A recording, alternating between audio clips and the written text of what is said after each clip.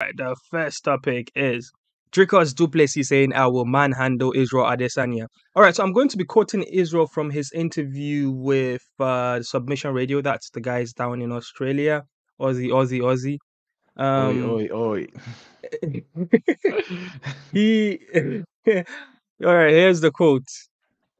He was asked about the easy fight, and he said, "The easy fight is a fight where I honestly believe that I would have grabbed him and I would have manhandled him. To be honest, I know he has good takedown defense, but I don't think people understand the difference between myself and Israel Adesanya. If I would have grabbed him, it would have been a very long night. Well, no, it would have been a short night. Basically, what he's saying is, if he for Izzy, he probably is going to grapple heavy. And he also said Israel got good striking, but he cannot knock me out. So he also hinted on the striking of Izzy as well. But something I must point out is this isn't the first time that Dracos did mention manhandling Izzy.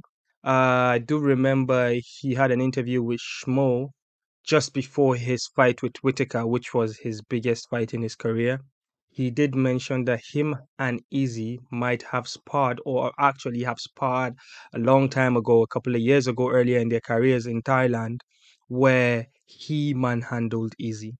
And Izzy did mention also on his YouTube channel, Freestyle Bender, he did say that they did spar, but Dracos got the better of the grappling and he picked him apart while striking. So we don't know who's saying what and who's saying whatever.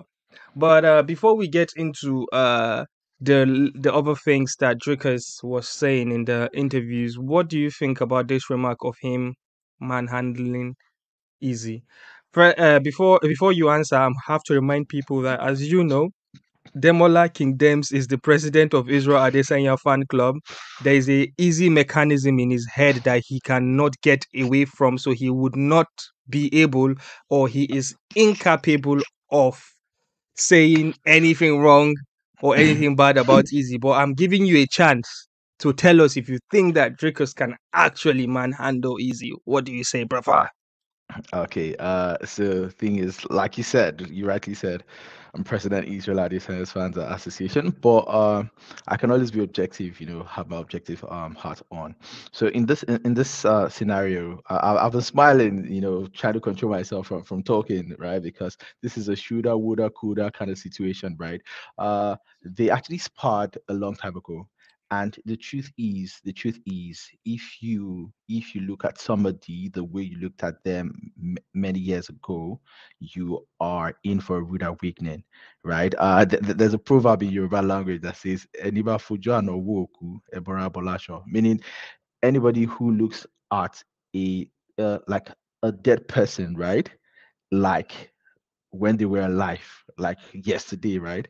They will be amazed by a ghost. The ghost is going to take off your clothes. So basically, these two guys, these two guys have actually been on an upward and forward trajectory in their careers, right? So you can't be judging Israel Adesanya based on the Israel Adesanya 5 years ago. So I think they're two different beasts at this time, right? So I All think right, let's talk about the Easy of right now. The Easy that you saw with that fought Sean Strickland. That Easy against okay, Dricus the Duplesis. version of Easy that fought Sean, right? I think, yeah. I said Strickland. Dricus would have gotten a better of that version of Easy, but then that Easy was not fighting Dricus, because if Easy were fighting Dricus, I believe the motivation would be different.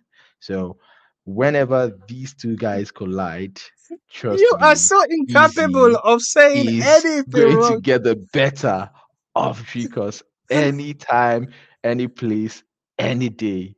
Trust me, the motivation is different. All right, so we know that Easy is in the later stage of his career. I wouldn't say he is at his peak. So I'm not sure if age is actually catching up to him now, or if there was a lingering issue heading into the Strickland fight, or if there was, as you said, lack of motivation. Because I do remember that in the Strickland fight during the build-up, all of us were anticipating like, oh, the press conference is going to be amazing. And the press conference came, and Dricus was, I mean, Strickland was like pouring Strickland, it yeah. on Easy, and Easy was like being chilled, like big boy. I was like, dude, where is the motivation? Where is the back and forth that we thought we were gonna get? He felt like Strickland, it wasn't on his level. Yeah, Like, that's the thing. That is the so thing. You know, and then it was one of those cases where even Manuel Cap upstaged Easy in that press conference, because to me, I think Manuel Cap did win that press conference, if there's any winner from a press conference. But um his stock went forget off. forget all forget all of that. I think uh Dricus, because as MMA fans and MMA casuals that we are, because this is a podcast for the casuals, isn't it? The thing is, our brain is how good a fighter is was his last fight. It's his last And fight. It's just as good as the last Izzy's fight. last fight, Izzy's last fight was very ugly. Dricus's last fight was amazing. Right? He put it on. It was an amazing situation. So that being said, Easy versus Dricus, I think the odd makers are going to even favor Dricus. The odd makers are going to favor Dricus. And I do believe that Dracos can actually get Easy out of there, but I don't think it's going to be grappling. I think if Dracos takes Easy out of there, it's probably striking because of how powerful his hands are. Um, yeah. I Let don't me believe just that. Anyways, I don't believe that. let me You know, just. last week when I was Mhm. talking with Rafian's thoughts, right? He said something about the mentality of fighters, right? If you're fighting somebody that you dislike, that you hate, right, the motivation is different. So I believe the motivation is going to be different, and you will see that will happen. I will manifest it, and easy by I'm gonna knockout. say I'm gonna interrupt you real quick. UFC Superfan says drop the link. I'm not sure what he meant. If you meant the Patreon link, it's in our bio right now. The link of our Patreon is in our bio. Please feel free to hop in there. Um, yeah. So, also talking about the interviews, I'm going to say this. Yeah, let's assume the easy thing didn't happen with Dracos and all that sensitivity around it. Dracos is really a stand-up guy in the sense that if you listen to him talk, you actually be a fan of him. He actually sounds like a very disciplined and a likable guy when you listen to him. Like, for example, he was asked about Israel Adesanya, he was asked about Usman when Usman called him out just after he lost to Chimaev, and he did say nice things about Usman. He said like Usman is a legend. He believed that at that point Usman thought that Chimaev was going to get the shot, and he also did say if he gets a chance and it makes sense for him, he would actually fight Usman. So I think I don't think that. Sorry, I'm just looking at the chat here. Fight Week Showcase says, "What's good, lads? What's up, Fight Week Showcase? Shout out to you, brother." And UFC says, "I'm in the link to join the conversation." I'm not really sure which conversation he means. The which conversation I mentioned. Yeah, but Probably the StreamYard before I link. I get off, before I get off track, I was talking about how impeccable Draker sounds when he talks in his interviews and when he gives roses. Even Israel Adesanya, he did say, I don't like Izzy as a person for obvious reasons of the things that happened. But he did say that as a mixed martial artist, as a combat artist or a disciplinarian in that field, that he admires him or he respects him. Basically, maybe he didn't say admire exactly. So yeah, shout out to Drickers. I think really highly of him and his skill set. And just in this podcast, there's a topic that we are going to get to where I'm very curious to hear what you would have to say, Demola, because the cross topic is going to come back into our conversation.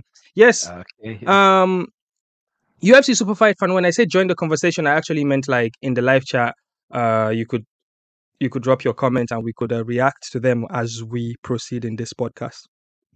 All right, Demola, do you have anything to talk about that topic before we go? Okay, before we go, I'll just say that no disrespect to Dricus, right? I respect him. I think very, very highly of Dricus, right? I think he is a well-rounded mixed martial artist. Like looking at the top 10 middleweights, right? Aside from Easy, Dricus is the most well-rounded person in that division.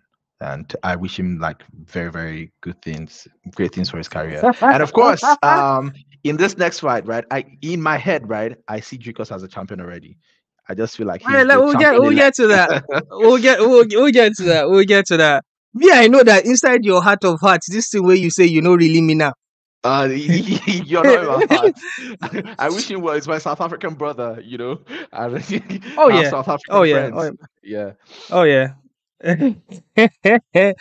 All right, we've got Tumbo Soon here. What's up, Tumbo Soon, brother? He said, man, we don't know much of any fighter as a person as much as they show us. That's kind of true. Some people cannot hide their real selves from what they show us. Like Sean Strickland is an